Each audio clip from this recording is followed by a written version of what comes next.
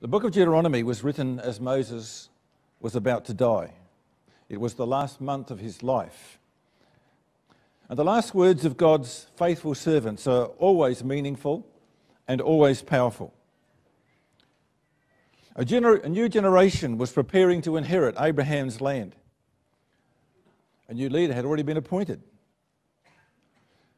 And Deuteronomy was Moses' last opportunity to pass on his wisdom to that new generation that stood on the edge of the promised land.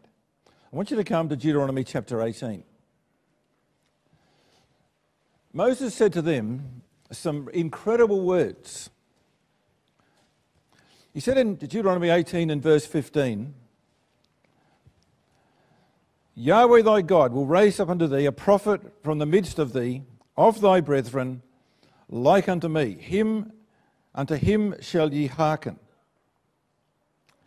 You know, God had said about Moses, if there's a prophet among you, I, Yahweh, make myself known to him in a vision. I will speak with that prophet in a dream. Not so with my servant Moses, said Yahweh, because he is faithful in all mine house. With him I will speak mouth to mouth, clearly, and not in riddles. He beholds the form of Yahweh. And he wanted to say to Aaron and to Miriam, why were you then not afraid to speak against my servant Moses? You know, he was a man who had not only 120 years of life's experience to pass on, but a man who had 40 years of direct contact with the God of Israel. A man who had a personal relationship with the Yahweh angel that appeared on God's behalf to speak as God's personal representative. And he dealt almost exclusively with Moses. And we're told in Exodus that Yahweh spake unto Moses face to face, as a man speaks unto his friend. You know, what a relationship that was. And how sad the words at the end of the book of Deuteronomy where it says, when Moses went up into the mount and died there, and the word says, and Yahweh, that is the Yahweh angel, buried him in Mount Nebo. You know, what a relationship that was between Moses and God's personal representative, the Yahweh angel. And when he died, he was showing no signs of dementia, still sharp of mind, healthy in body. But have you ever thought of what verse 15 is really saying? It goes on in verse 18 to say, I will raise them up a prophet from among their brethren, like unto thee, Moses. And I will put my words in his mouth, and he shall speak unto them all that I shall command him. The prophet to come would be like unto me, said Moses, and God said he would be like unto thee, Moses. And we know those words are quoted in Acts chapter 3 by Peter, where he said, for Moses truly said, a prophet like unto me shall come. And he applied him to the Lord Jesus Christ as being that prophet. So Jesus was not just the seed of Abraham, not just the son of David, but he would come into the world as a supreme prophet to speak the words of God like unto Moses. Now think about that in reverse. Could there be a higher commendation for a human being than to become the measuring stick for the greatness of the Lord Jesus Christ? God wanted them to understand that there was one coming who would be the greatest of all men ever to walk upon the face of the earth. How would you recognize him? He'd be like unto Moses. And no other person's ever had the honor of being called the one who would represent what the Messiah would be like unto me. And he could say that because God had given him that revelation.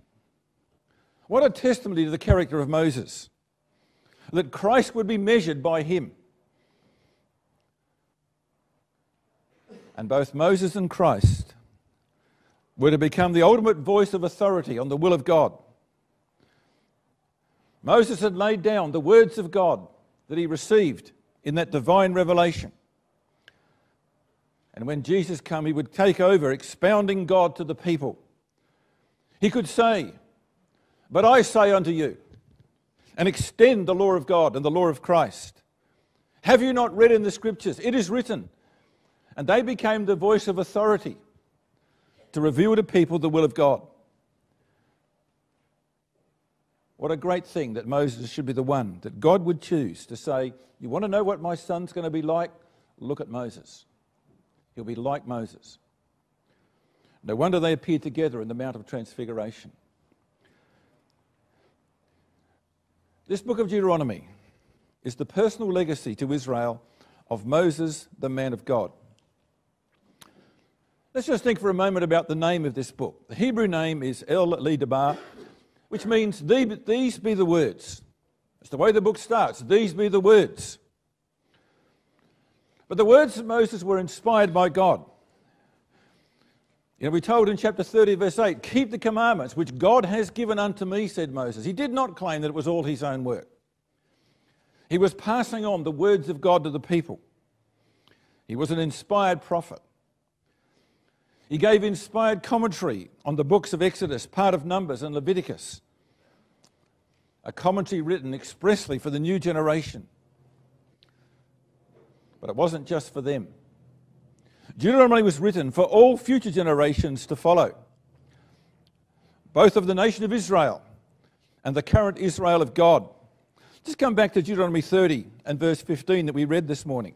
I want to show you something there that is a case where we just have to carefully read the words. Chapter 29, verse 15, chapter 29, verse 15. As Moses outlines the new covenant made with this new generation. Verse 1, these are the words of the covenant. Beside the covenant that was made at Sinai. All of those people there, except a few, were dead. So the new generation has to have a covenant of their own. But look what it says in verse 15. The covenant is made with every one of you standing here this day, but also with people who are not here this day. There are going to be people who are not here this day who are going to receive that covenant. And that's us, brethren and sisters. We've got the covenant in our Lord Jesus Christ. The greater than Moses has come. The promises to Abraham have been secured in his death and resurrection. We've become the Israel of God, inheritors of the commonwealth of Israel, heirs according to the promises. And God's made a covenant with us through the blood of our Lord Jesus Christ. You see, God foresaw that in verse 15. Come back to Deuteronomy chapter 17. The Greek name given to the book of Deuteronomy is Deuteronomy. And we find that in Deuteronomy 17 and in verse 18, amongst the laws for kings. The word Deuteronomy in the Greek means the second law. You find it there in verse 18 where it says, a copy of this law. That's the Greek word Deuteronomy. In the Septuagint you have Deuteronomy. The king shall write him a copy of Deuteronomy, it says. A personal copy of the law had to be written by every king that sat on the throne. The Hebrew word for that in verse 18 is Hatorah Hazoth. You'll recognise in that the word Torah, which is the way the Jews describe the 5 books of Moses. Literally again meaning a copy of this law. But I want you to understand it wasn't just a copy of what had been written before. It was an interpretation of what had been written before. The same law, but now wider, expanded and brought to light in a different way. So it wasn't a new law. The same morals, the same principles, the same regulations as Exodus and Numbers and Leviticus, but now delivered in a different way that people might appreciate that applying God's law was for their good. To apply God's law out of a positive motivation and not out of the fear of consequences. To introduce into the law a level of emotion you don't find in the other books.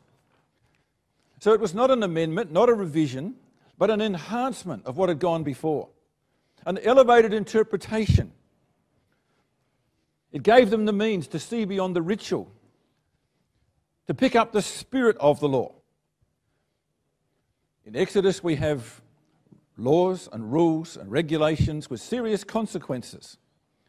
But when you come to Deuteronomy, you have positive reasons given, for your good always, Consider the feelings of other people. Appreciate God's righteousness and not your own. And we have a focus on the spirit of the law, acting by positive motivation and not rigid obedience to legislation. Inspiration rather than rules, and motivation by love and not by human effort. And here was a book written 40 years after the law was first given at Sinai. A law now given to inspire people, not just to regulate a sinful nation of rescued slaves. And that's why we have to focus on the book of Deuteronomy especially. Now in chapter 17, verse 18, it gives you the benefit of Deuteronomy. He shall write out a copy of this Deuteronomy the king had to do, and it shall be with him in verse 19. And that word with him is a word that is used elsewhere of marriage. It had to become part of him. It became a personal thing. It became a humbling thing. In verse 20, that his mind not be lifted up because he's now king. It had to prevent power going to the king's head. If he sat down and he read this book, he would understand that God is the true king. Just come back to chapter 31 of Deuteronomy. It had to be read publicly every 7 years before the whole of the nation. 31 verse 10. And Moses commanded them, saying, at the end of every 7 years, in the solemnity of the year of release, and the year of tabernacles, when you've all come together, you shall read this law. And in verse 9, this law is the word Deuteronomy. You shall read Deuteronomy to the people. And it became a national public reading at least every 7 years. They had to read it that way. Something that could be easily remembered just from a public hearing. Something that could be pondered over the next 7 years. No wonder Deuteronomy became one of the most frequently quoted books from the Old Testament into the New Testament. Only Isaiah and Psalms are quoted more than Deuteronomy. And Deuteronomy is quoted 44 occasions into the New Testament. One thing about Deuteronomy that stands out are the key words. Words are introduced that we don't hardly ever read in the previous books.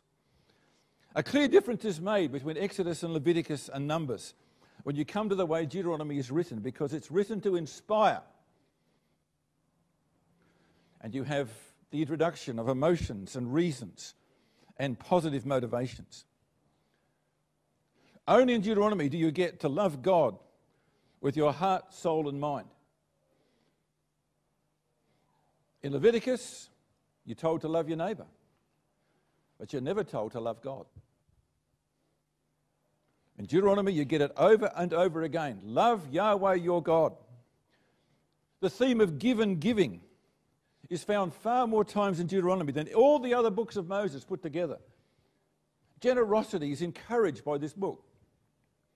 Take all the give and givings out of all the other books. You've got more in Deuteronomy than all of the others combined. And the same with the word heart. You add up Exodus, Leviticus and Numbers, you've got 16 occurrences of the word heart. Deuteronomy has 48 occurrences of the word heart. Because it's getting down to the motivations of why we do things. The phrase of teach your children, your little ones, your seed, is a theme constantly that goes through Deuteronomy. Passing on the truth, bringing the truth into the home. In chapter 29 we read, you stand here this day, you and your little ones. You know what an affectionate term that was to introduce. And Moses domesticated religion to be a thing primarily in the home. The word covenant occurs 27 times in Deuteronomy. God frequently reminding them they were now part of the Abrahamic covenant. And they had to make their own covenant as they now stood on the edge of the land. And many other key words like hearken and consider and do and remember, which will be the subject of our last exhortation. This day, with which we'll end today. Just some other factors about Deuteronomy to emphasise its importance. It was very likely the book of the law that King Josiah found when he was cleansing the temple. The reading of that book moved him so much that he undertook great and dramatic actions against idolatry and immorality. He was incredibly moved and was rewarded with eternal life for it. And perhaps most powerfully of all, to demonstrate the importance of Deuteronomy, is our Lord Jesus Christ himself under temptation. After nearly 6 weeks of starvation, being tempted with all kinds of possibilities, how did he respond to temptation in the wilderness? Well, it's obvious he meditated upon Deuteronomy. Suffered the hunger that he might know that by the word of God does man live and not by bread alone. And he quoted 3 times from the book of Deuteronomy in his response to those temptations. And it gave the Son of God spiritual strength under great trial. And there can be no greater recommendation of a book than that the Lord Jesus Christ should have his mind there while he was being tempted. And so we should give this book every consideration, because by every word of God doth man live. Now there are many unique elements about the book of Deuteronomy because it operates on a different plane to the other books of legislation. For example, come back to Deuteronomy chapter 2 and 3. You know, there's something here which is quite unique in Deuteronomy, and that is selected history. And there's other sections of Deuteronomy that actually pick up history with a point. So there's a whole section in chapter 9 and 10 about the prayers of Moses and what he had to say to save them from destruction. But there's unique selected history. I'm just going to take one of these, and that's in Deuteronomy 2 and 3. Now think about the new generation.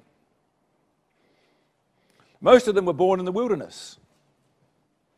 They knew nothing about the world around them. It was all new as they came across the land of Canaan. They hadn't remembered the dramatic events of Egypt and Mount Sinai, most of them. And Moses has to remind them of history, and he gives them a history lesson, not just of their wanderings, but of the nations through whose land they are passing. Edom, Moab, and Ammon, and Bashan. And Moses says, I want you to take from history of these nations we're now going through, I want you to take just one lesson away. And you pick it up in the frequency of the words. And the words to note are these ones. Just come to verse 11. Giants. In verse 12, they succeeded them. And what we have is the history of Edom, Moab, and Ammon, of how they came to occupy the land in which they now dwell. Edom was related to the family of Abraham. Ammon and Moab were related to Lot. So God had decided that these nations should have a place at that time in history. So what happened? How did they get their land? Well, look at verse 11. It says there, or about the Moabites in verse 9, God has given them a possession. In verse 10, who did they have to drive out to take their possession?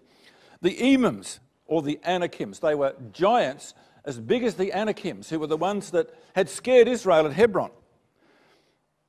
They were accounted giants as the Anakims. Verse 12, the Horims dwelled in Seir before time. Who did the children of Esau displace? Who did they succeed and destroy? Well, they destroyed the Horims, who were also giants.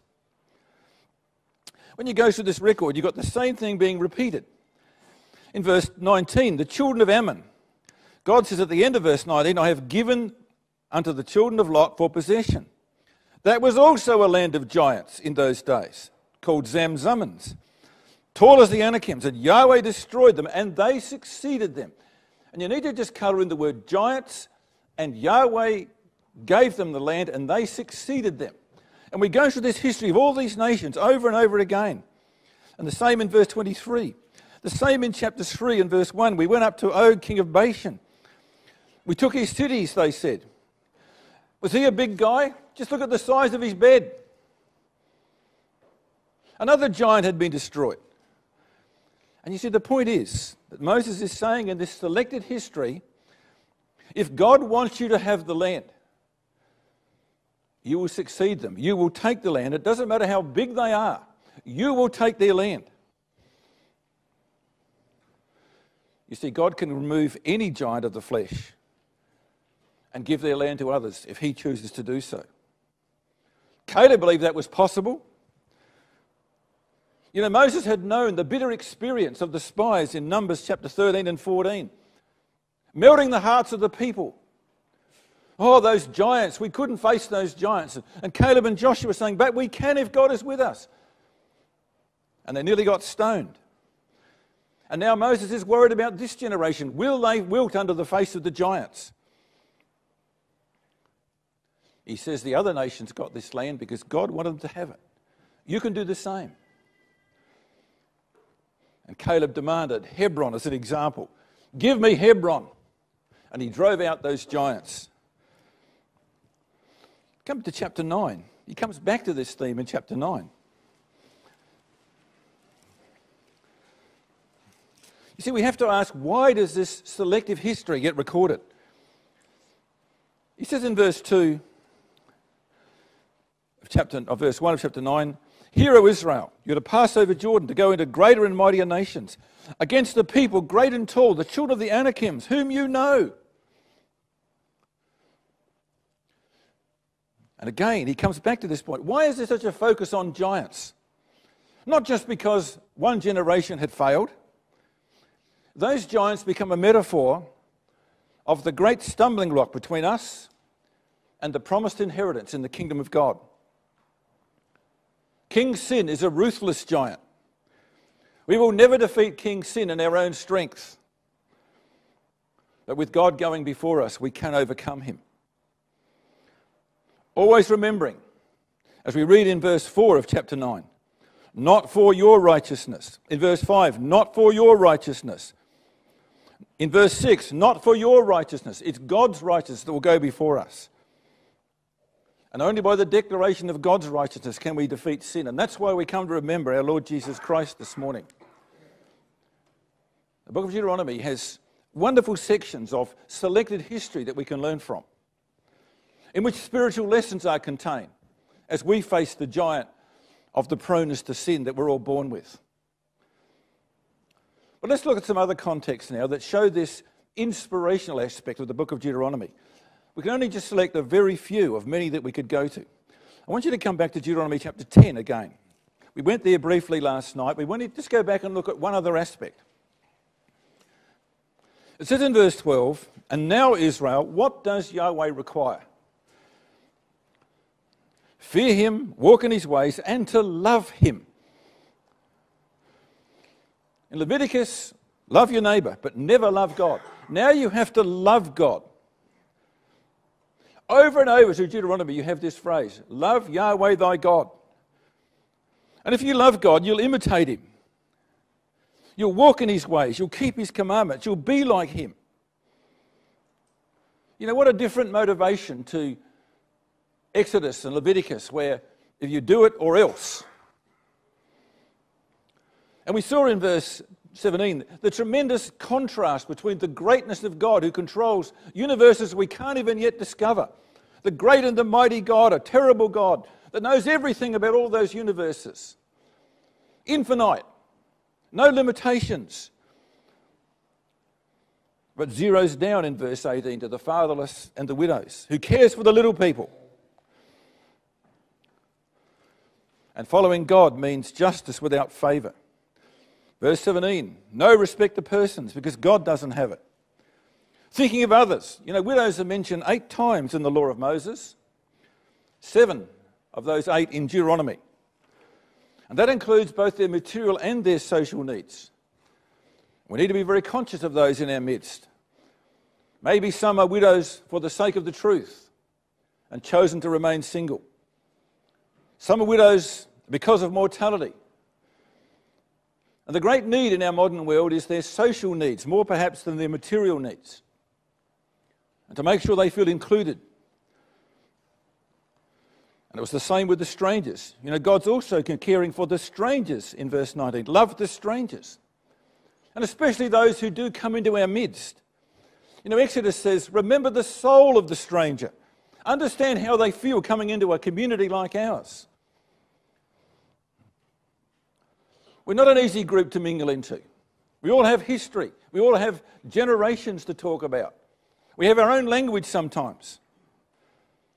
Remember the soul of the stranger and make sure that they feel comfortable and accept them. Look how Israel brought in Ruth and Rahab and Ittai the Gittite and Ebed-Melech, Cornelius and the Gentiles. It wasn't easy to adopt those people into the covenant. But God says they can come and you have to care for them. Love the stranger. Come to Deuteronomy 23. You know, here's a great example of God-likeness in action. So many laws that God gave were contrary to human nature.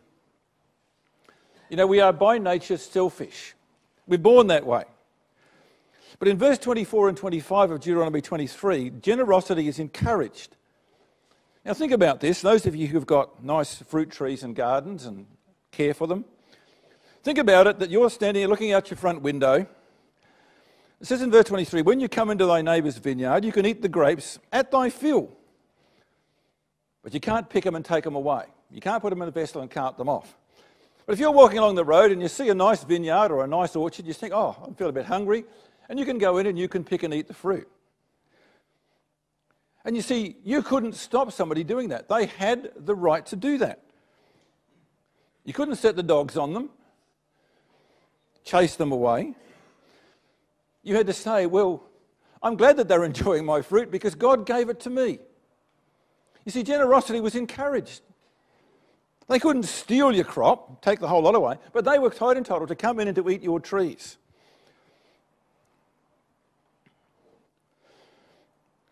The only way you could not be upset was really believing that God had given it to you and that you owed everything to God and you're happy to share his benefits with other people. You see, Jesus taught the law of the heart the same way, didn't he? Give, he said.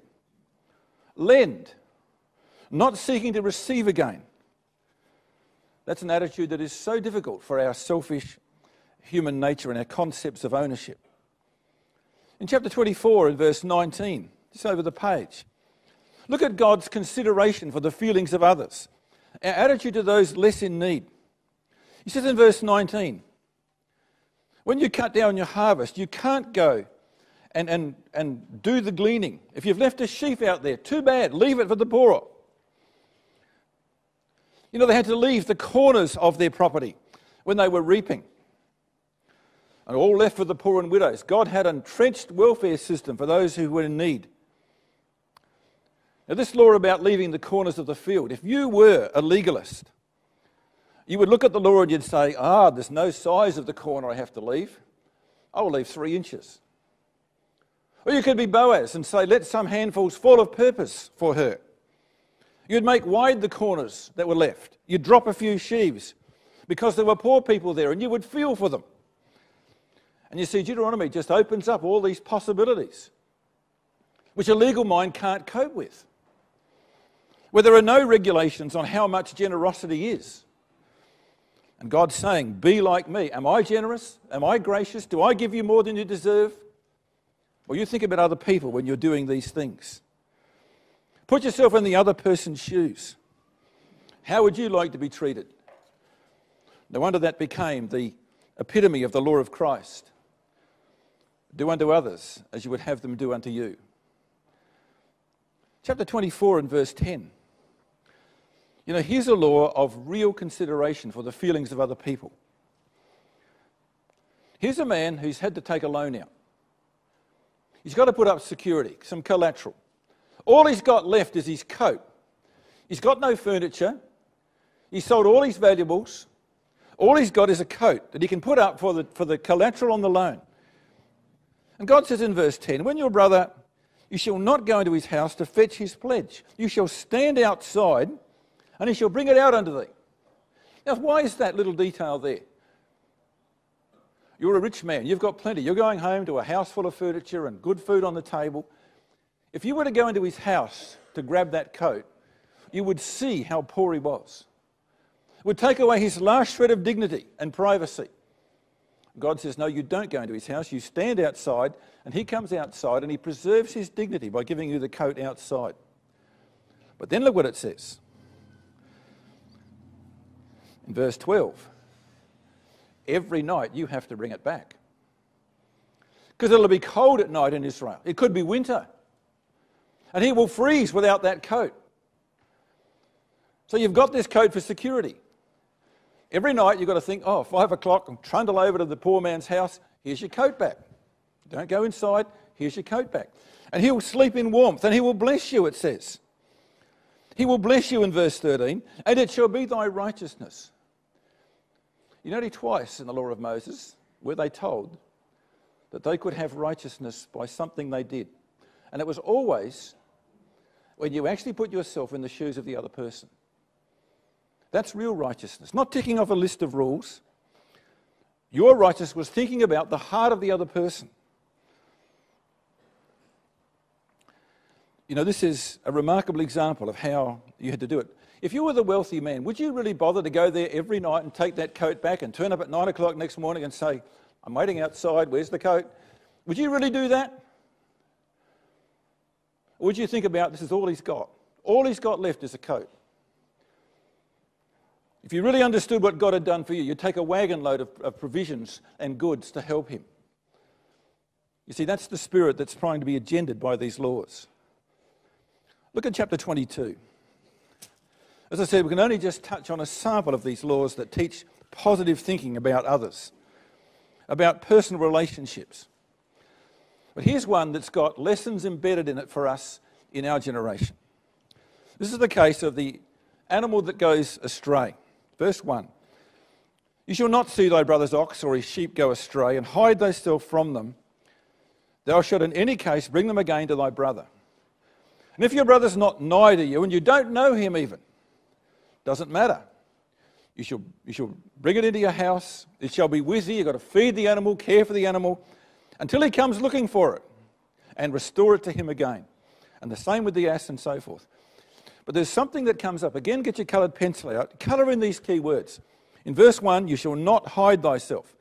In verse 3, at the end of it, you shall not hide thyself. In verse 4, you shall not hide thyself. Now, why does God keep hammering away at that point? Because to ignore this lost animal would be the natural human reaction. What do we do when we see someone in need? Oh, I don't want to get involved. It's not my problem. They should have kept better fences like I do. They wouldn't have this trouble if they looked after their fences. They're always a nuisance, these people, with their animals wandering around. Anyway, I don't really like him. Serves him right. Do I care? That's the natural human reaction when we see somebody else in distress and need. This man's lost a valuable animal. Or he's got sheep that have wandered away.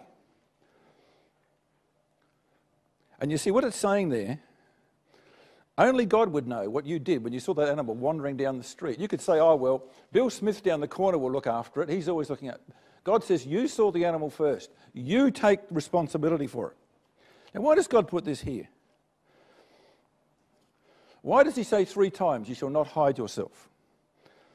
Well, sheep are frequently used of God's people going astray from the correct path. And we're all sheep. We all wander at times. Let me read to you 3 quotations. Psalm 119, verse 176. I have gone astray like a lost sheep. Seek thy servant, for I do not forget thy commandments. Jeremiah 50, verse 6. My people have been lost sheep. The shepherds have caused them to go astray. They have turned them away on the mountains. They've gone from the mountain to hill. They've forgotten their resting place. Isaiah 53, verse 6. All we like sheep have gone astray. We have turned every one to his own way. And Yahweh hath laid on him the iniquity of us all. 1 Peter 2:25. For you were as sheep going astray, but now you return to the shepherd and bishop of your souls. And Jesus said, it is not the Father's will that one of the little sheep should be lost. And the scriptures abound with corporate responsibility for those who are lost and straying. Ye which are spiritual, restore such an one in the spirit of meekness, is divine counsel. That's the law of Christ, says Galatians 6, verse 2. I want you to come to Proverbs 24. You know, we have this principle expounded further in Proverbs 24. And most ecclesias have a number of members and young people who are wandering aimlessly and in danger of leaving the path of truth, in danger of neglecting the hope of salvation. And not one of us can say, it's not my problem. Or, well, what else did you expect from that family? Or even worse, to say in your heart, it doesn't matter. There is a corporate responsibility for the lost. And God says in Proverbs 24 and verse 11, he says this, if you forbear, hide yourself. If you forbear to deliver them that are drawn unto death, and those that are ready to be slain. If you say, behold, we knew it not, you choose to say, it's not my problem. Doth not he that pondereth the heart consider it? He that keepeth thy soul, doth he not know it?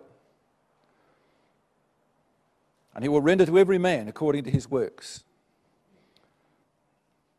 You see, God was teaching us more than about the care of a few animals in Israel. And I do wonder, brethren and sisters, given the urgent times that we live in, whether the time has come for us to go into the highways and the byways and to really seek the lost, to bring back the sheep that have wandered before it's all too late. You know, James says, he that does convert a sinner from the error of his ways shall cover a multitude of sins, perhaps both that of the straying person and our own. Because God holds that in high estimation. He will render to every man according to his works. And we can't hide ourselves away from God. And so the book of Deuteronomy became the basis of the new covenant. An inspirational book that gave people the insight into the motives and feelings of other people. And it was made with the new generation. Just come back to chapter 29 of Deuteronomy. The covenant God. I want to just conclude our exhortation this morning by just picking out some of the key words of Moses' final speech as he delivered the covenant to them. And they put their hand to it. It was the same covenant that God made with their fathers. The promises, the hope of Israel. And they likewise promised to obey it. And the covenant was made with them because they stood on the edge of the promised land. They could see the river Jordan.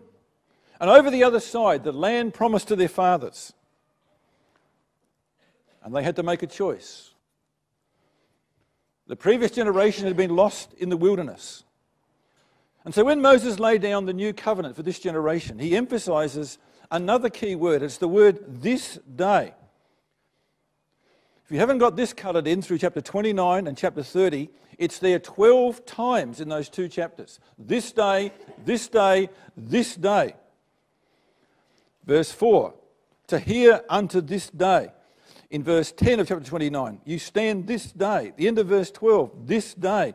Verse 15, this day. Verse 28, this day. And so on through this.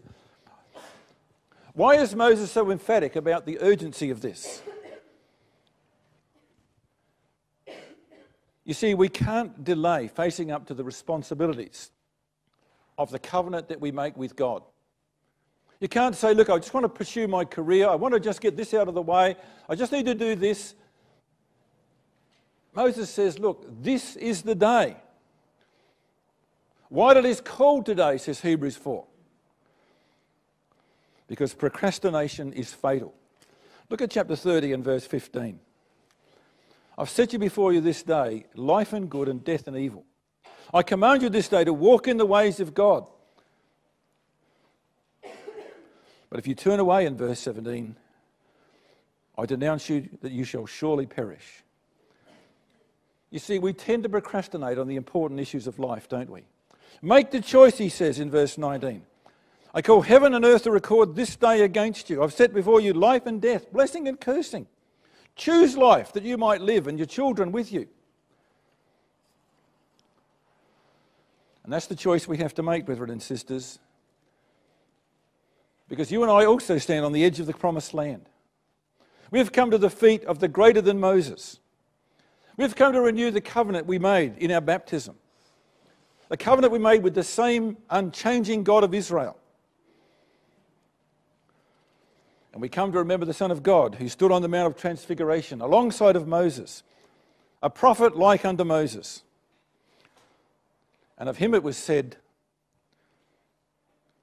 that whosoever will not hearken unto my words which he shall speak in my name, I will require it of him. And we can behold wondrous things in God's law. We see the law of Christ expanded even further with the focus on individual character. And we remember, as Israel did, how much God has done for us in bringing us all the way through the wilderness of life. Let's conclude with Deuteronomy 32 and verse 46. Verse 45, and Moses made an end. He was about to die. He made an end of speaking all these words to Israel. These be the words. This was the end of the story. He said unto them, set your hearts unto all the words which I testify among you this day, which ye shall command your children to observe to do all the words of this law. For it is not a vain thing for you. It is your life. You know, we're not just here because we're members of a club or because our family have always been in the truth. This is life, brethren and sisters. And through this you shall prolong your days in the land. We're looking for eternal life, to possess with Abraham the land of promise, and to share in those glorious things that God has promised to those that love him. Let's renew our covenant, brethren and sisters, that has been made in the blood of the Lamb.